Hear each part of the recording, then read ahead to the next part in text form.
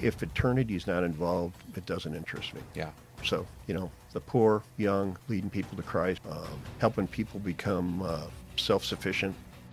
It's not the critic who counts, not the man who points out how the strong man stumbles or where the doer of deeds could have done them better. The credit belongs to the man who is actually in the arena, whose face is marked by dust and sweat and blood. Welcome to the Men in the Arena podcast, where we interview specialists in the realm of manhood. Each of our guests is an expert in their chosen field or cause as it relates to men. Our conviction is to call you into the arena of manhood, call you out of the faceless, nameless bleachers, and call you up to be the best version of you. Because when a man gets it, everyone wins. Enjoy today's episode.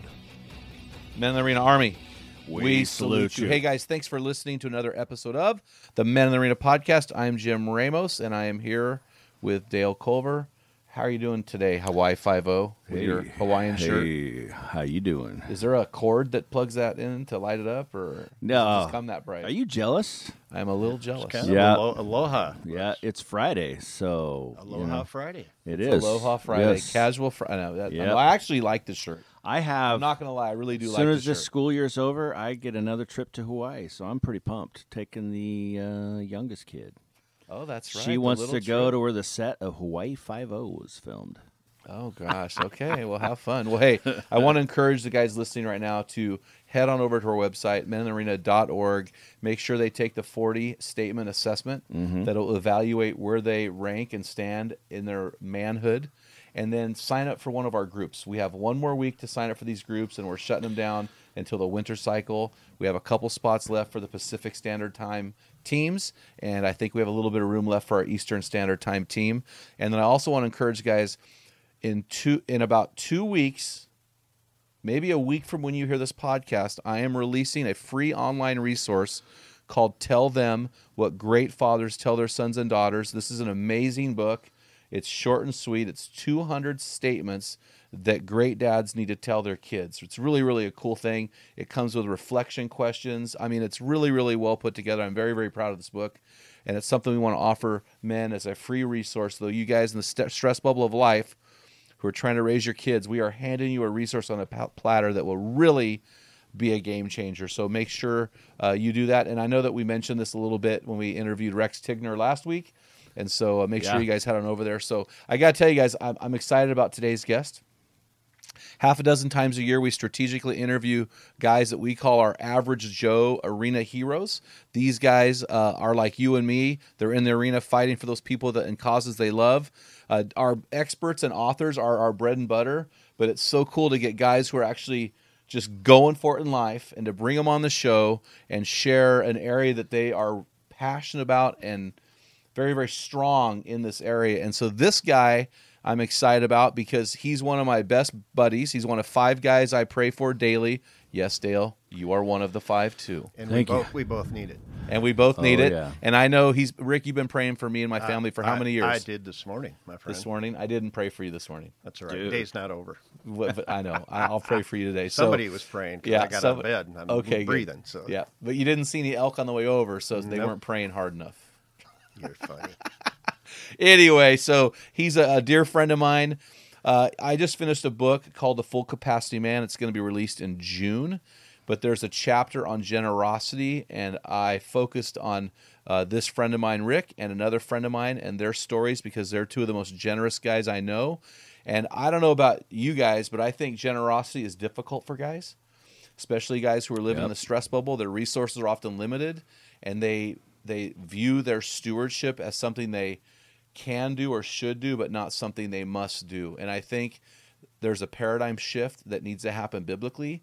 And so, Rick, I think you model this beautifully. But before I bring you on, I want to ask you, Dale, if you have a man word for me today. And listen, if it's generous or giving, you're fired.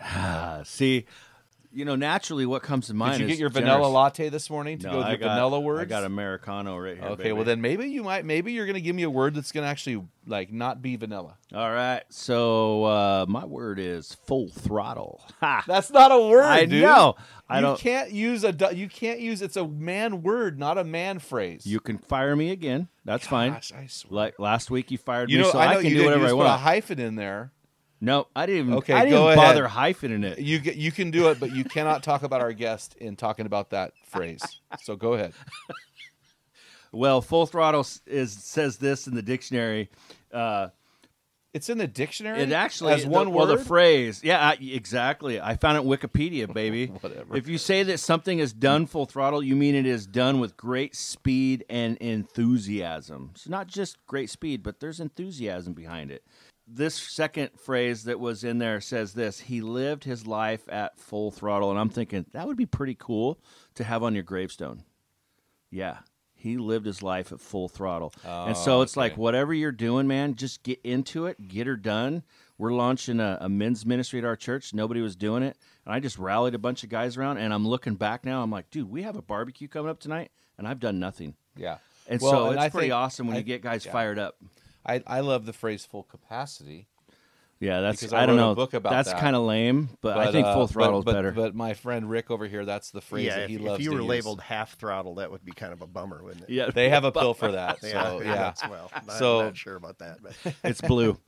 So hey, Dale, do you have a hero story for us today? Anybody out there doing some great things for God? Yeah, a friend of ours, Joe in Colorado, sent this in that he received 6 copies of the Strong Men Dangerous Times, and he's an LEO, law enforcement officer, and he's got some guys that he's going to be giving this to. He's pretty pumped about it, and he just wanted you to know how much he appreciates you pouring yourself into this book, and that you were on his mind, and he wanted to let you know that. So Yeah, that's cool, man. Yeah, we for a limited time we were offering free copies of Strong Men Dangerous Times to law enforcement officers, first responders, and that type of individual. So we got to send out hundreds of those books, and so pretty cool. So appreciate that, and that it's making a difference. And he's out in Colorado. yeah. Yeah, so that's cool. That's cool. So hey, I want to talk about my friend Rick Robinson is here today. Normally we interview virtually, but Rick is sitting in my office, sitting across from me. Rick splits his time between Oregon, in Lincoln City, Oregon, and Lanai City, Lanai, which is in the Hawaiian Islands. He's married to his beautiful wife, Roxanne, for 43 years, and he is semi-retired. He's the founder and CEO of Robinson Nursery Incorporated. Rick, good to have you back, man. wow, man, that was a build-up right there. I like that. Yeah, well, the reason why I said glad to have you back is we interviewed you in 2017, and we lost your interview. Sorry. And it is one of the coolest interviews we've ever done dealing with generosity. And I think that's a big struggle for guys, especially during this season economically and with the stuff with COVID. And I just think that you have such a great perspective of giving. I wanted to bring you on this show.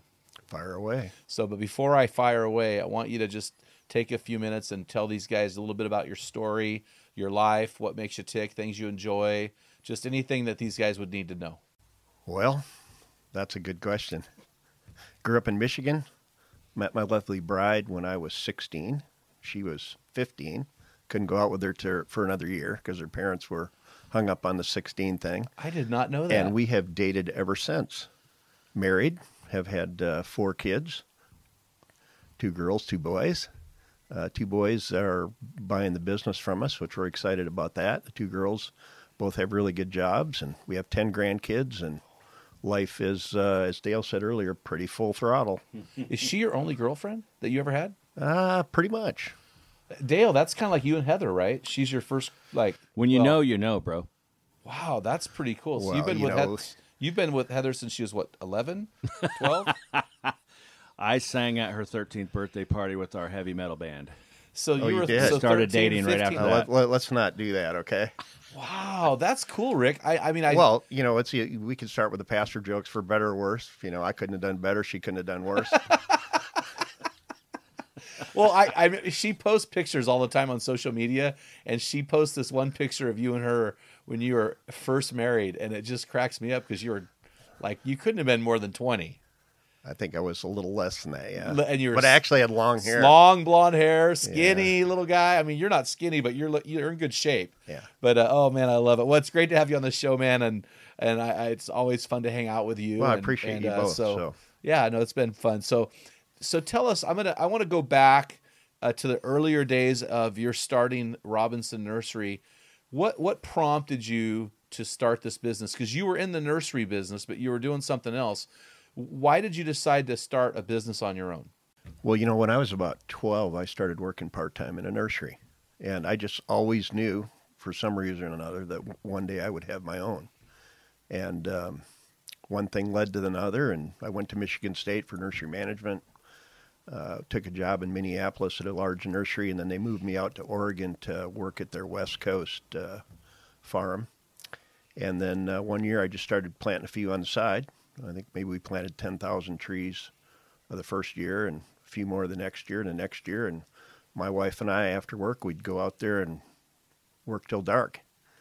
And, it just kept getting bigger and bigger and bigger. And I don't know why, but it turned out to be a pretty successful venture. Now your niche was bare roots, right? Yeah, we started out as a bare root nursery. I mean, we shake the dirt off the plants, put them in coolers, and ship them in the spring in refrigerated trucks. And now we've kind of morphed into about maybe 60% of it is in containers. And mainly did that so we could get sales throughout the season instead of just in the spring. Wow. And then you're not doing bare root anymore. You're doing we bare root are plus about 40% of the nursery's bare root, 60% is containers. Oh, wow. Okay. Now, I don't know if you feel comfortable sharing this, but you literally went full throttle in launching this business. You took a lot of great risks.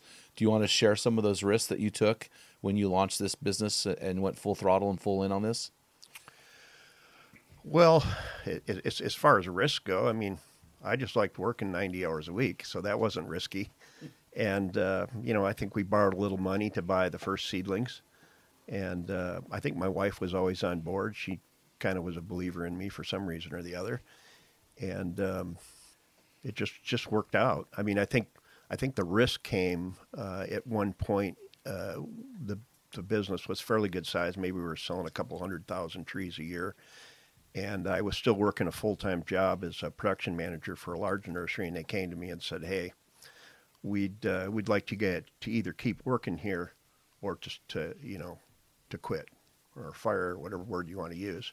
They said, "We'd prefer that you would sell your business and continue to work for us because we like what you're doing. You're good for us." Mm-hmm. And I just said to the guy, I said, "Hey, I paid more taxes last year than you guys paid me, so." We've been praying and wondering when the time was to cut the cord, and you just made it pretty obvious that it's now. So they gave me 3 weeks, and I said, "I'm out of here." How old were you? I would have been 38. And when they cut the cord and you started Robinson Nursery full on your own, how long before it started to really explode? Oh, it was already exploding. I mean, I think we were selling a couple 100,000 trees at the point. Now maybe we're selling 750,000. But no, it was going really well. So, it was the old, maybe I wasn't a full believer yet in it, but I became one quickly. So let's talk about full believer. You said full believer in it. At what point in the business did your faith collide with the business? Where were you spiritually as the business was growing? Were you a Christian man? Where were you? Yeah, to go way, way back, I mean, grew up Catholic. Of course, I was sprinkled at some point, whether I was all in or just wet. You don't know. But at some point, actually, I was at a business conference one time, and they had a Sunday morning church service, and I went to it, and that's the first time in my life I heard an altar call. I think I was maybe 21 or 22, and I was in a hockey arena, and in front of us was a little pipe rail, and I was holding on to that thing, and I was not going to go down there, and finally I just melted, man. I went down and accepted Jesus. And that was a foreign thing to me. I just thought, hey, I'm going to church, everything's cool. I'm all right. So that was pretty cool. So you gave your life to Christ, you're like 21 years old, your business is taken off, you're about 35, you said. Was there a point of convergence, Rick, when you realized that your faith and your business had to interact with each other in some way and have a relationship together? Oh, certainly. But, I think before that, I can remember one, I guess big moment was we were building a little house in Yamhill. It was like 900 feet. We had 3 kids. I remember standing on the outside steps struggling with this whole tithing thing. And it was kind of like, well, there was a Susan Ashton song at the time. I think it goes like, "Is it going to be hide or seek?" Oh, yeah, I remember that song. And I think that's what God said to me, Rick, are you in or are you out? And I remember being pretty emotional about it. And it was at that point there that I said, you know what, if I'm going to go in, I got to start tithing. And so I think that was the first step. And at the time, it was a stretch. I mean, we were having little ones, and before kids, I mean, my wife was a nurse. And What? so I did not know that. So you know, you got the nurse income, and you got the nurseryman income, and don't admit it, but perhaps the nurse was making a little more than the nurseryman was. And so, you know, things were a little tight, but we started on faith, and it just worked out. I think God blessed that. So would you say that you started tithing because God spoke to you in front of your house that day, or because the Bible says to?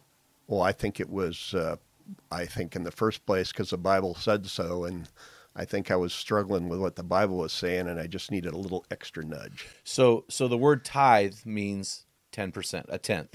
At that point in my history, it did, yes. So a tithe to you meant not giving something; it meant a tenth of your income. That is correct. Is that a net income or gross? What did you? That was a net at that point. Okay. So you started giving, and how long after that did you take this trip to Israel that you told me about?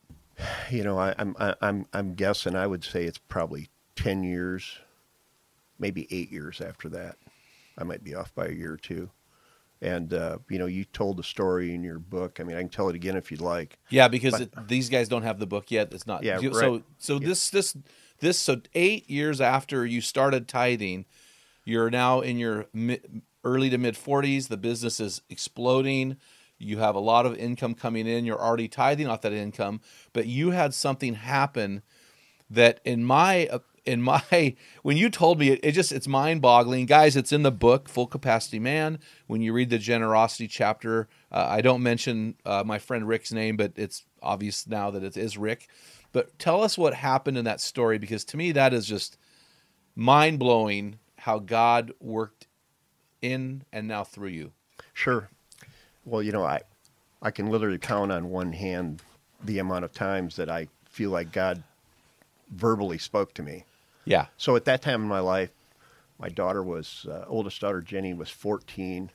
She had the purple dyed hair, kind of wondering where she was going to go. Yeah. And so I thought, well, my wife had been to Israel, and I thought, well, okay, I'll take my daughter to Israel. Maybe this will be a bonding experience, which it ended up being. I got to baptize her into Jordan. Oh, really? That's pretty cool. I don't even know if she remembers that, but I do. So we had been, I mean, God had been nudging me to go beyond the tithe, to give, and we were involved in a number of things given, and you know, at decent rates, I guess you would say, but as God led us. And so we were at, I believe it was a sheep gate, and I'm sitting there, and so in the gates in Jerusalem, there's a big door that opens where like a truck could go through, and then there's a man door next to it, kind of just like your garage is. And so as I was standing there, the man door was open, and I saw, I think it was a donkey. It could have been a horse, and a guy was leading it, and it had a bunch of pots and pans and stuff on it. So he got to the door. He had to take a bunch of stuff off the animal, pull the animal through, and then he brought the stuff out and put it back on the animal, and they took off. And God just verbally spoke to me like he was right there. It's like, Rick, if you'll unload your program in this life, I'll load it back up when you get to heaven. And so, you know, it's kind of you can use the eye of the needle and the camel story from the rich young ruler. But you know, God says, even before he talks about the eye of the needle, that, you know, when the rich young ruler said, I've done everything, and Jesus says, well, the one thing you haven't done is you haven't given to the poor. Mm-hmm. And he says, if you do that, you know, there's going to be riches in heaven for you. And that was just kind of a culmination of that story in my mind. It was like, whoa, dude, you're kind of telling me that I need to keep on this path. And it was pretty mind-blowing at the time. So we just continued to follow as God led, and God blessed us with income. When we picked, I won't say what it was, but we picked a certain percentage of our income that we were going to give beyond the tithe, and we just started doing it. And God has blessed us for it, and not sure why, but we're enjoying it, and it gives us great satisfaction. I mean, there's so many stories of stuff that our money has done. I mean, obviously, I'm going to say what God's money has done, because he does own it all.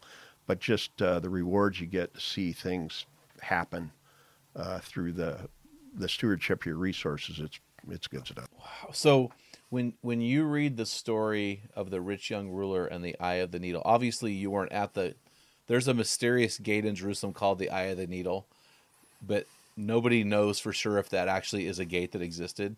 But you're at the sheep gate, and you're at the human gate near the sheep gate. Is there, besides unloading the donkey, was there any other significance you saw in that man's actions that you took with you? Yeah, nothing that stands out right now other than, God was I just felt like God is leading me on this journey.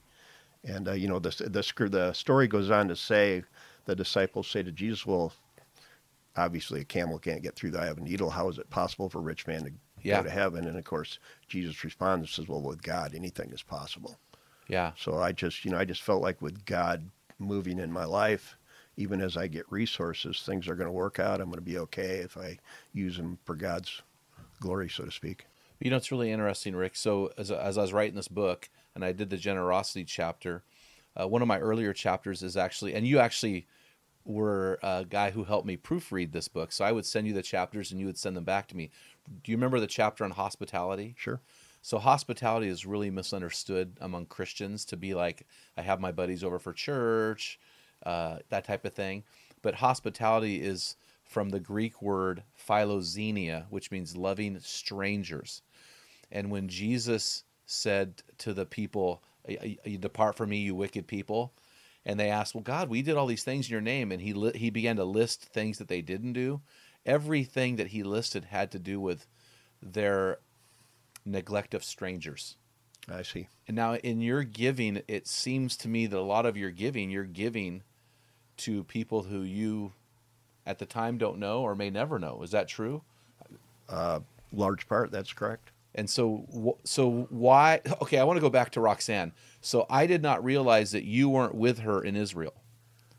Nope, we were on separate trips. Okay, we had too many young'uns to take care of, and we're a long ways from the grandparents. So so I understand that. So you're going home now. You've heard from God radically, and now you've got to, quote, break the news to her. How did she respond to this experience you had at the sheep gate? I think in a lot of ways it was just a confirmation of what we were already doing. So I don't think it was just like a radical change in what we were doing. We were doing it at that point, but I think it just kind of encouraged us to keep on keeping on, going in the direction we were. So you and I have been friends for almost 20 years now. And so when I interact with you and generosity, it's usually me interacting with you, because I don't go hang out with your wife, because obviously guardrails. Sure. Where is Roxanne? I think this is something for our guys to know, because some of the guys that are listening, their wives are the family managers when it comes to finances. Some guys are Christian guys, maybe their wives aren't on board with the faith yet. Some guys are givers, and they're struggling because their wives don't want to give. A lot of different dynamics here, right? How did your wife, how has she come alongside of you? Where is Roxanne in the giving process? Is it like you say, hey, we're going to do this? Or does she say to you at times, I feel led to do this? How do you guys interact together when it comes to your stewardship? Yeah, well, my answer to that is yes. I have some areas where God rings my bell. She has some areas where God rings her bell. We talk about, I'll say, honey, what do you think about this? Let's pray about it. Think about it. Let me know what you think. And she'll go, yeah, full throttle. And in some cases, she's got a couple of hot buttons, and we support those too. But the main things that we support, we're both all in on. And how do you choose? And I know that you have a method here. How do you? I know God leading you to these organizations and different people groups, but are there certain things that you're more passionate about than others, and how do you determine that? Well, I tell a lot of people the best spiritual bang for the buck is not in the United States, it's in the third world. Mm-hmm. Money just, if you want to use a business term, save people for dollar, you get way more over there than you do here. Mm-hmm. But at the same time, most of the money that goes over there is made here. So, you have to support things in the U.S. or it's going to dry up. And, and I think, God impresses you. And then, there are things like Charity Navigator where you can go on and, always we look at, what's their rating? What percent are they actually going to the front lines, and what's used up in fundraising and management and the rest of that kind of stuff. Mm-hmm. Well, so now, is it true still? I had heard this several years ago that 9 out of every $10 globally that is given to missionaries comes from America. That I don't know. Okay. It's certainly the majority. Yeah. So that, which is a huge, substantial amount. Now, you said, I want to use a business terms. Let me go back and talk to you about that. So I know that you and Roxanne give personally. Does Robinson Nursery give as an organization? Because we have guys listen to this podcast that have their own businesses. And there are voices out there that say, businesses don't give, just give to your personally and let your business be generous with its employees.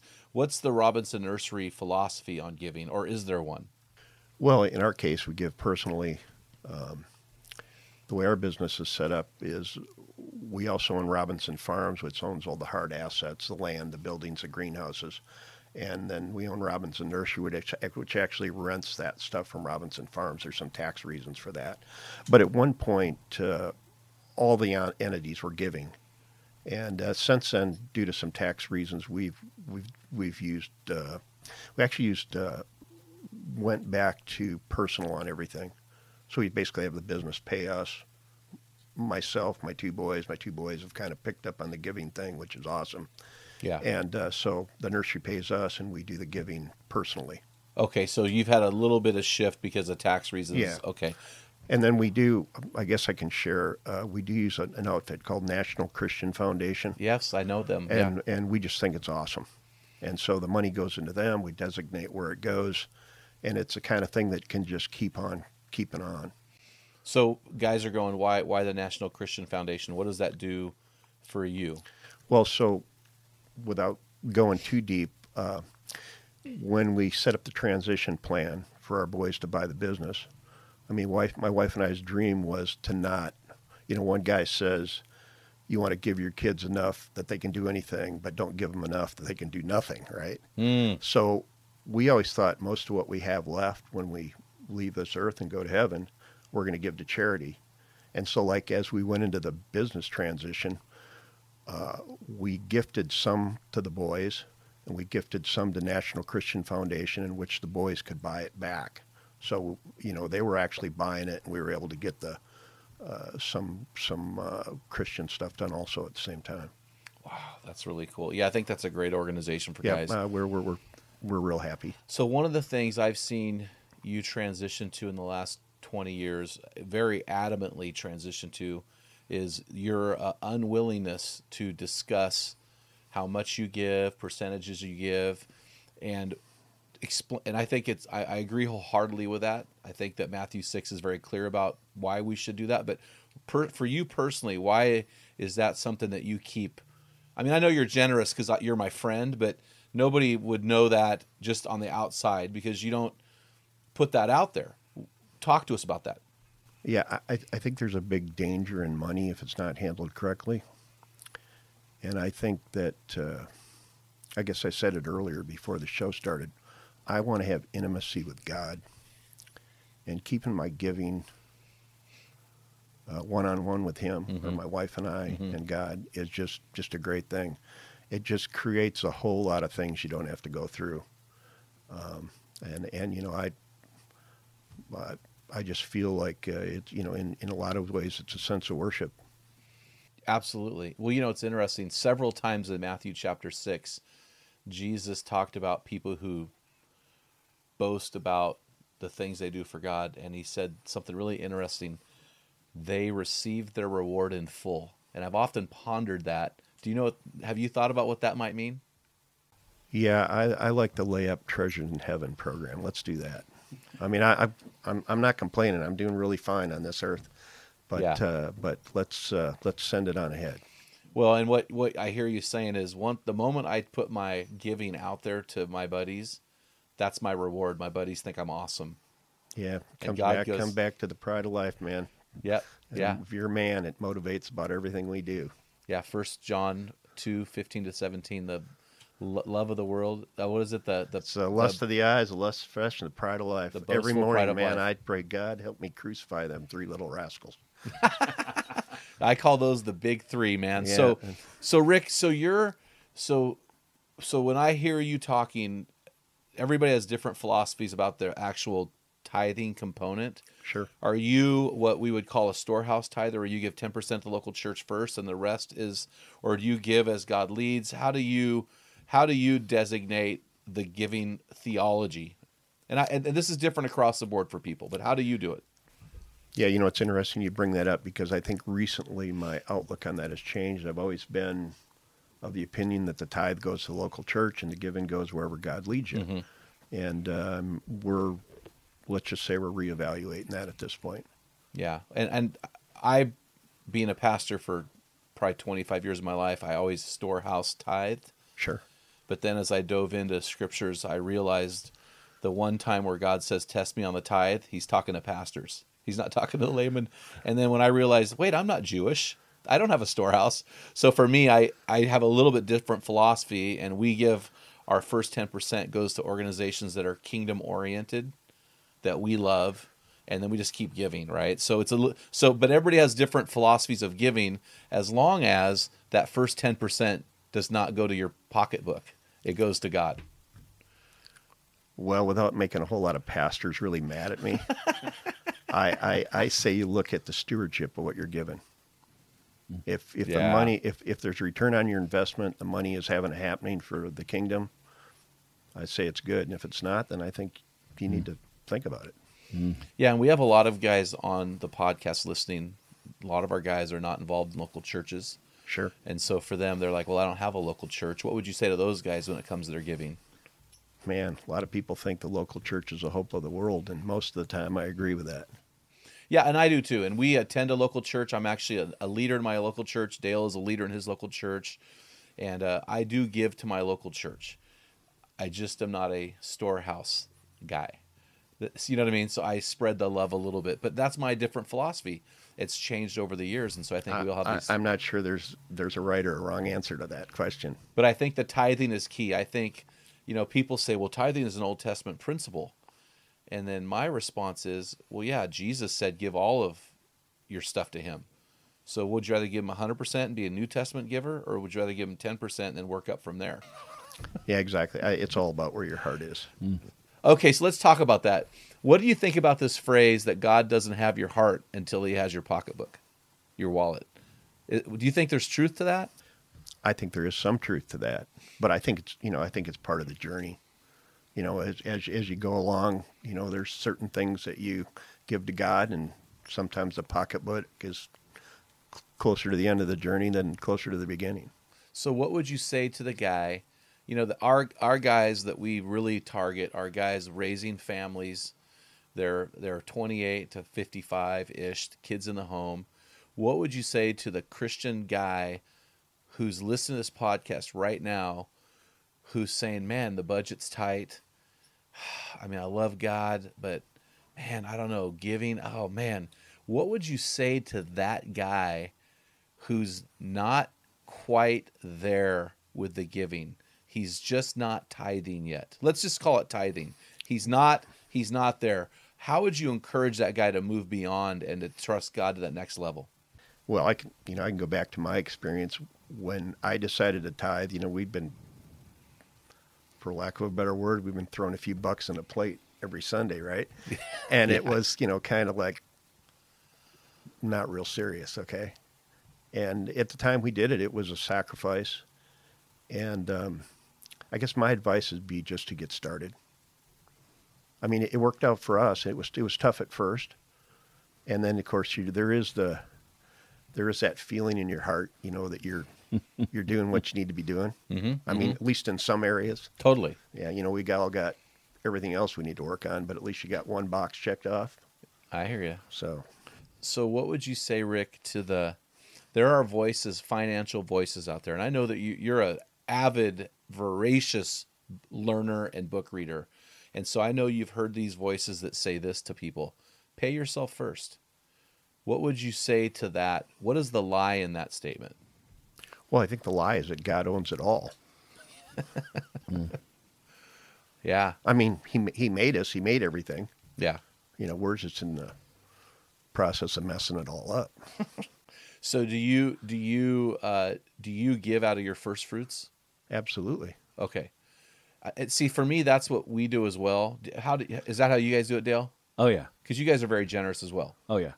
So for me, I do it personally because I want God to know I'm giving him the tenderloins and not the round steak. You know what I'm saying? Sure. I want God to know, God, this is a non-negotiable. You're getting it. Boom. Why do you do it? Hey, it's a direct deposit. That's true. It's going before I can even do anything else, right? Well, it crosses over into eternity, right? Yeah, but because we're there giving you it to go. God and we're Now you're trusting getting him. pastoral on me. You're the one that started it, dude, not me. So Rick, so you have a couple phrases that you use with me all the time when it comes to giving. But what are some key verses for you? Like, what are your favorite stewardship verses? Do you have any that you really hang your hat on? I have a few quotes that.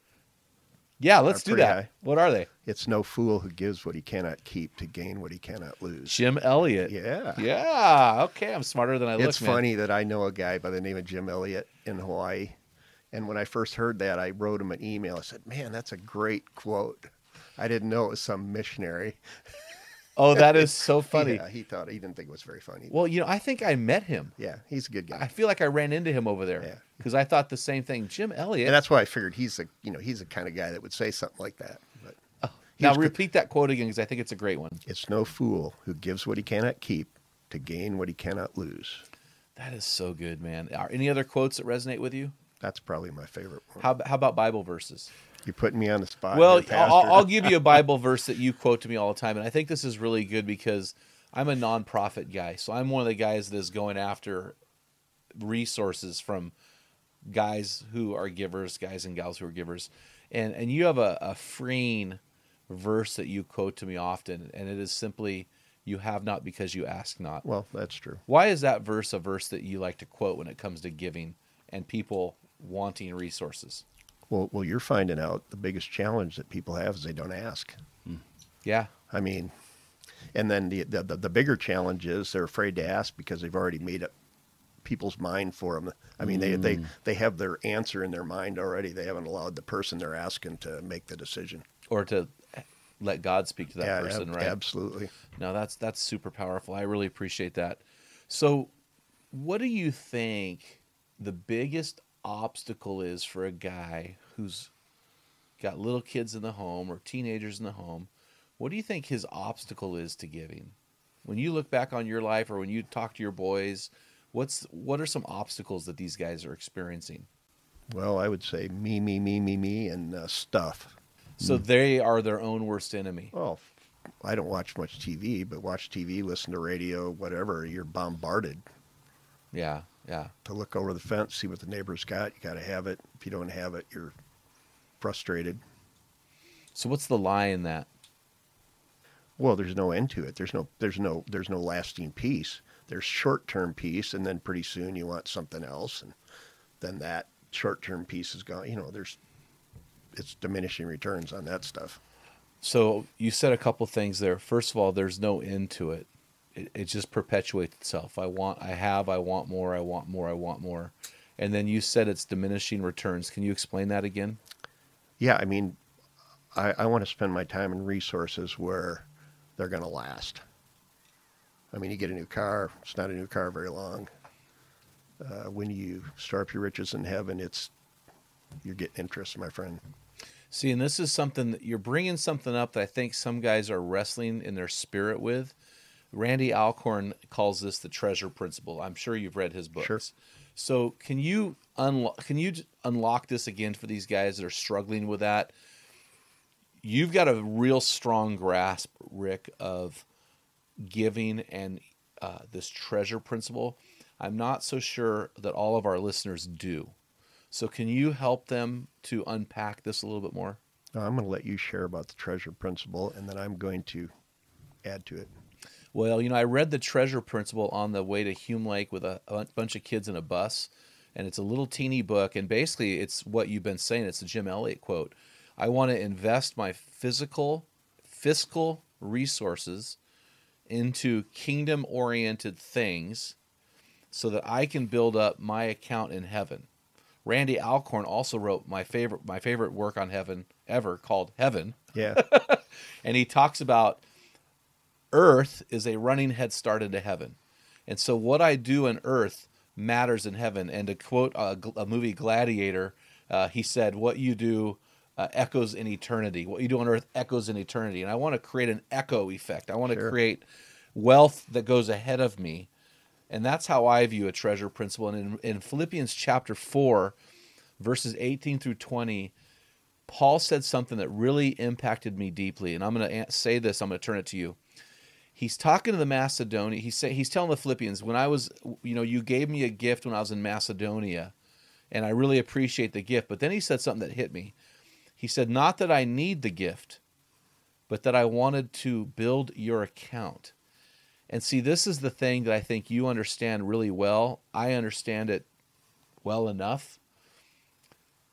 But I think some of our guys don't understand this, is that when you invest in kingdom... Now, when I say kingdom causes, I personally do not give to secular organizations or organizations run by Christians that aren't Christian organizations. If they are not kingdom-oriented organizations, I just don't waste my money on them personally, because I want to have a eternal investment in that organization. I want lives changed through my dollars. And so that when I think of an eternal or a treasure principle, that's what I'm thinking. In some ways, it's a little selfish, right? Because I'm making an investment that I'm going to get a dividend on in eternity. Let's call it scriptural, not selfish, okay? I know, but you know what I'm saying? No, I I'm get it. motivated by what the Word of God is saying. God says, store up riches in heaven where rust and moth will not destroy. Ultimately, all this stuff is going to burn.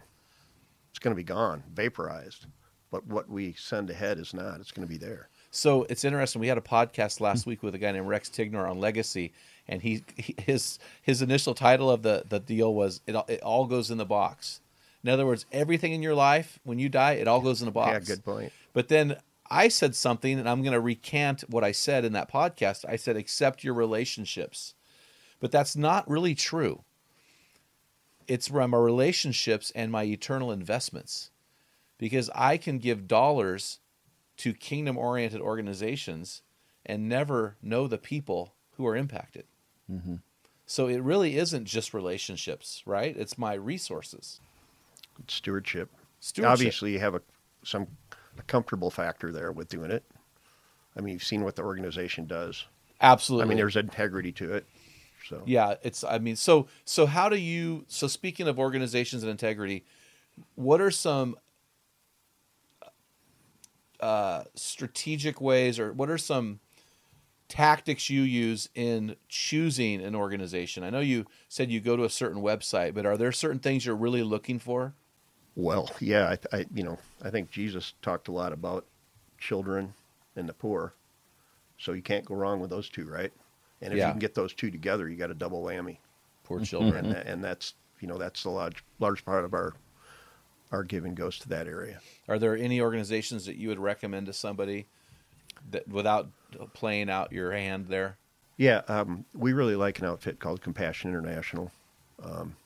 We really like, they have a leadership initiative program, and from the millions of kids or whatever the number is that they sponsor, they take kind of the people that are more promising and put them through college and leadership training, and it's just amazing. They're literally changing the world. I mean, they grow up and run countries, and they're just large organizations, and it's just an amazing way to have impact. Wow. Well, then Compassion's a great organization. Yeah. Wes Stafford ran that organization for years. Good guy. Who's the president now? Jimmy Mulatto. Mulatto. I was going to say Migloretto, but that's a different guy. You're close. At any rate, he's got the same heart. Just an amazing guy. Yeah. Last I heard, they were reaching.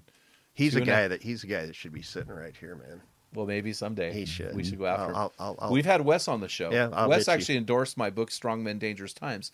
But they give 84% of their income, last I heard, goes straight to kids. Sure. That's a huge percentage of income.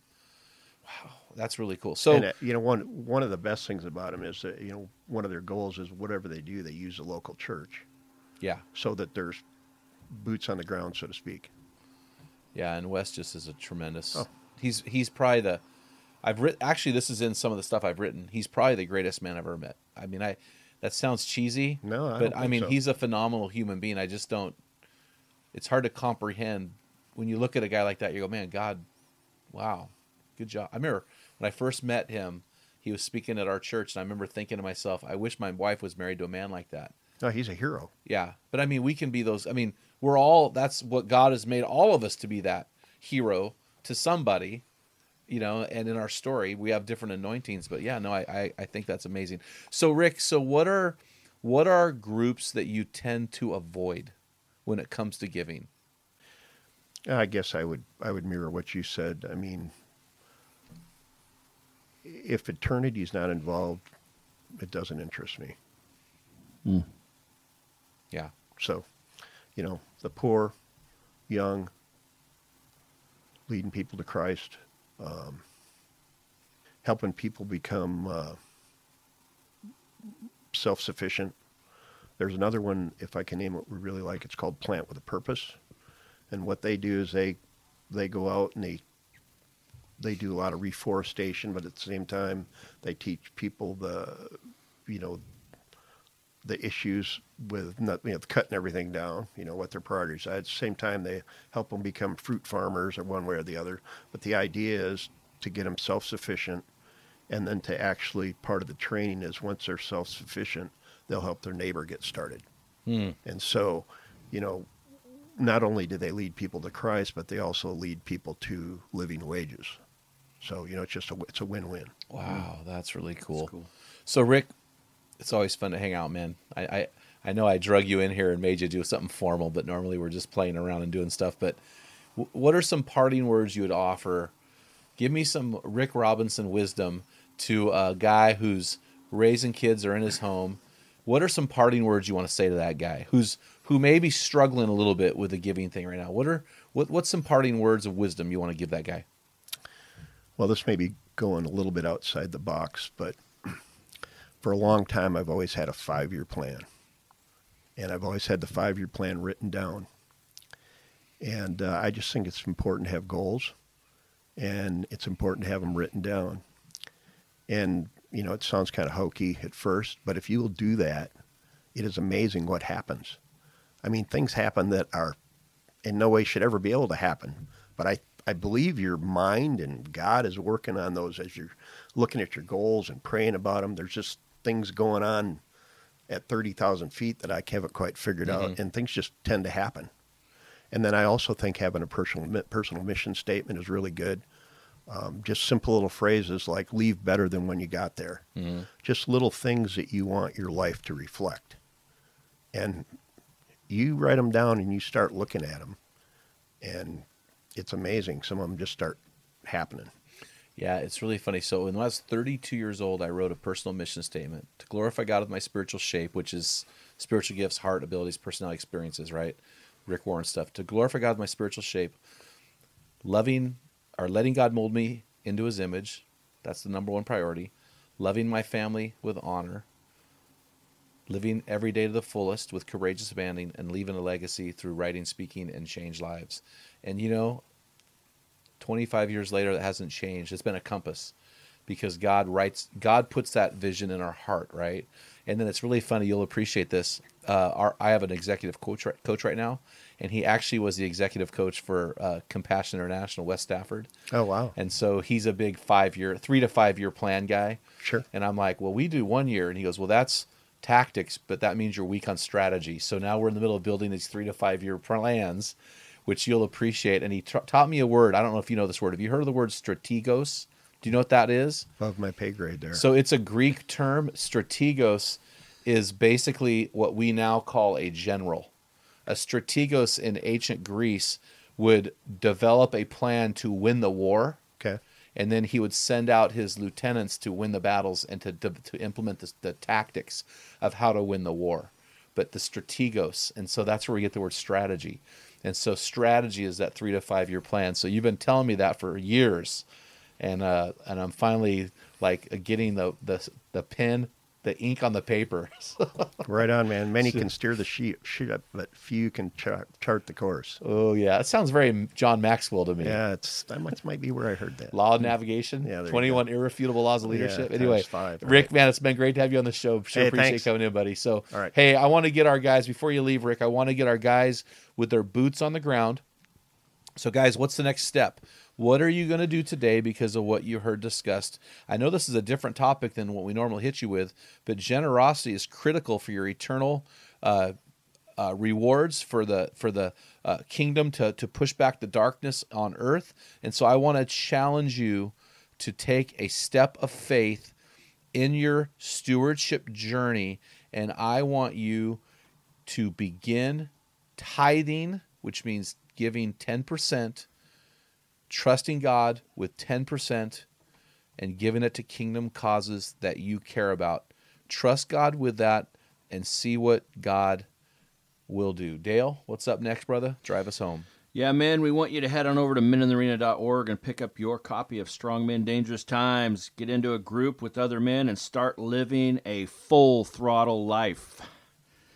Until next time, feel the wet sand on the arena floor, hear the deafening roar of the crowd, taste the sweetness of victory, smell the stench of battle, get in the game, get dirty, grind it out, and be a man. You've been listening to the Men in the Arena podcast. If you hunger to be your best version, then join thousands of men from around the world in our Men in the Arena forum on Facebook. This is the best place to have open discussions around the topic of biblical manhood. Make sure to explore our website at meninthearena.org, sign up for the weekly equipping blast, and take advantage of our many free resources designed to help you become your best version of a man. Thank you for listening to this episode of the Men in the Arena podcast. Remember, when a man gets it, everyone wins.